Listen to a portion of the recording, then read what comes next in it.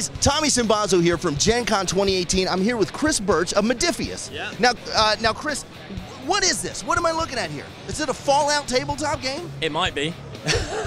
So yeah, it's we're creating Fallout Wasteland Warfare, which is a tabletop war game set in the Fallout universe, and we're just launching in retail this towards the end of August. It comes with a 2-player starter set, which is in pretty bright super mutant radioactive green plastic and grey for the survivors. So it's ready to play out of the box, and it is basically a narrative war game. So this isn't about me versus you trying to kick ass. Okay. We can do that. Okay. But it's much more about co-op play, solo play, telling a story on the tabletop. It's very, there's a lot of, not just missions, but quite in-depth story building. You build your settlement through the game. So awesome. You can just play a quick scenario, but actually what you can do is gradually grow your settlement.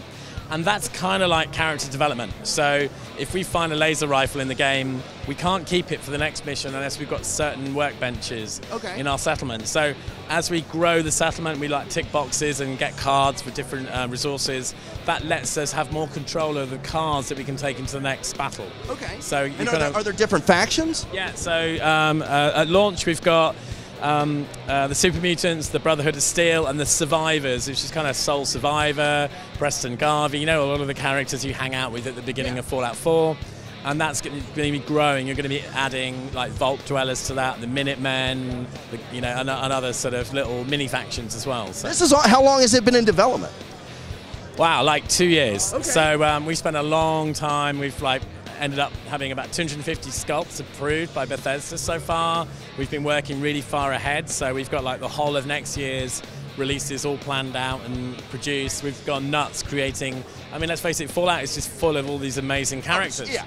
And I know people are really wanting to play groups of just heroes on the table, and as well as build up massive Brotherhood of Steel factions. So we've been pumping all those characters into the game, and just really building up that sort of characterful side of it. And I know there's a lot of people who want to play solo, and the game's got a really vicious AI. This isn't an AI that moves towards the nearest guy and attacks. The AI will try and fulfill the objective, and you can be trying to stop it, and it's tough, really, really tough. That sounds amazing, being able to play like solitaire, basically. That's awesome. Just you and me hook up, like we share our Brotherhood forces together, we pool our Super Mutants, going to defend our base against the Super Mutants.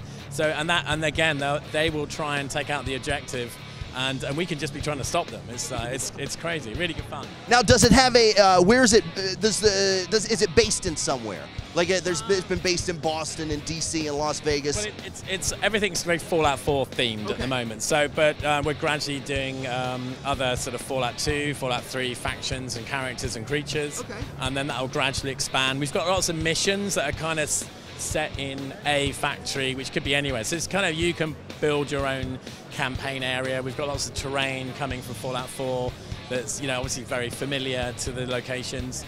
And then obviously we've got more factions coming in the background. Obviously the Enclave, the Institute, the Raiders, are all coming. We've got a massive Liberty Prime coming with a big special campaign set. Oh god, it's like this big. It's insane. And it's there will be rules to use it later in the game, but for now it's more like a collector's piece, and we're going to have a campaign where you're trying to build Liberty Prime, or you're trying to find the weapons that will stop Liberty Prime. So it's like a whole storyline that you don't need the model to play it, but having it on the table is going to be awesome. So. That sounds amazing. Well, Chris, I can't wait to play.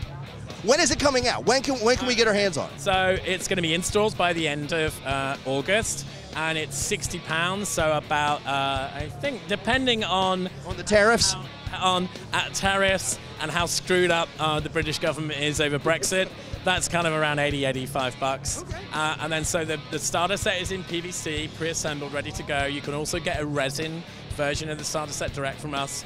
The rest of the range is in beautiful, high-quality resin miniatures, but these aren't resin miniatures that have got like 27 pieces. They're like a small number of pieces, great poses, very easy to put together, because I hate having to kind of fiddle with tweezers and stuff. So it's really, we've really thought about gamers trying to put it all together, and the quality is amazing. We're really happy with it. So. Well, that sounds amazing. Thank you, Chris, for showing me the game. Thanks, man. Check it out.